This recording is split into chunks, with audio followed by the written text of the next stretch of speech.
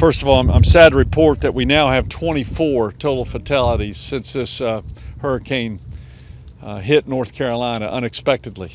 The people don't know how difficult a situation they're about to enter when the water clears. I'd say 80% of this town is underwater at this point in time.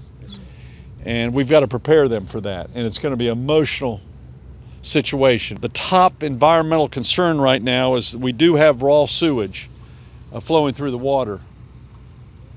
That's why this water is so dangerous, and we don't want people to get near the water. In fact, they wanted to take me through a boat ride, and there's no way I'm going on a boat right now in Princeville, because I want people to stay away from the water, and the last thing I want them to see is the governor going through the water.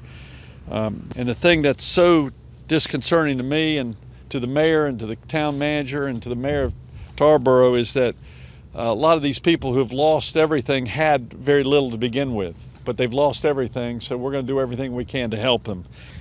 People who have lost out in terms of material possessions, please understand that there is somewhere along the line you're going to be provided with everything that you need to be whole again.